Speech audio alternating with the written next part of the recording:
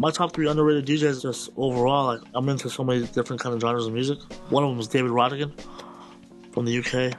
He's probably my favorite DJ of all time, just because I'm a regular dance hall head.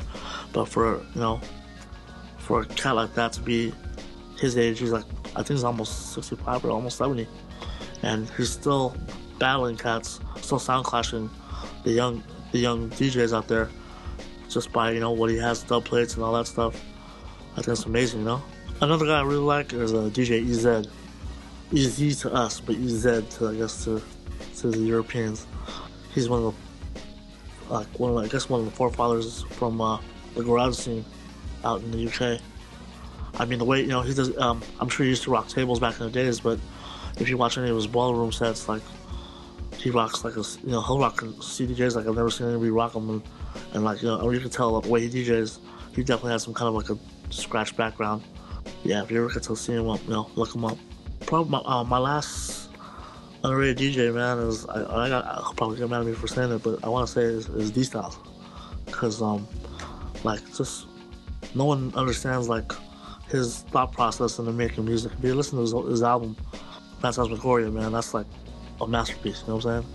And being able to work with him with the Pickles and making up stuff for like what we did on the Pickles album together, man, just composition. He just taught me a lot about doing that. And it's just hard enough for me to be on the team with Q and D at the same time. But like, people of course see Q as like just the master of all of all that.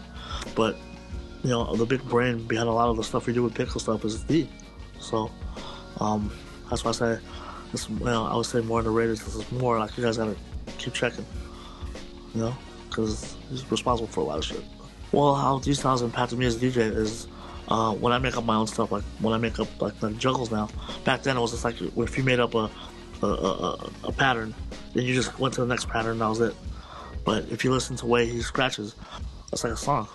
That's like, I'll come up with a real, notable kind of like hook that everyone can be familiar with. But then he'll just go off on his solos, but come back to that hook that you're familiar with. You know what I mean? I think that's what gives the Pickles that our sound a little bit more mature, because I mean, we still do the bugged out shit as well. But I think, especially for the masses, that being that we've been out of the game for a long time and coming back, we're pretty much reintroducing ourselves to the masses. What we come out with is a lot of more like, like if you've never heard turntable stuff before, or just turntable orchestrated music, this is what it is. You know what I mean? Like I said, D is responsible for a lot of that. Man, the way Qbert impacted me is just discipline, really. You know what I mean? Like, I only started hanging out with him back in the days because I know who he was, but he just was that I was like, oh shit, it's Q.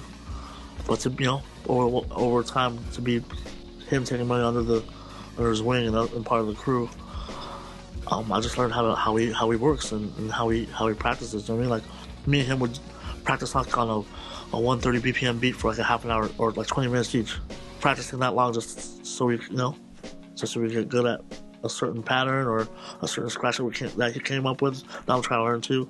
I mean, it's like almost if you feel like if you've seen every scratch or heard every scratch out there, Q always takes it up a notch and shows me and D some crazy shit that we've never even heard of. But vice versa, those guys, like I said, I'm trying to catch up with those guys. I'm still old school to my heart. Like, I'm still on some Jazzy Jeff, Aladdin, Cash Money type scratches. You know what I mean?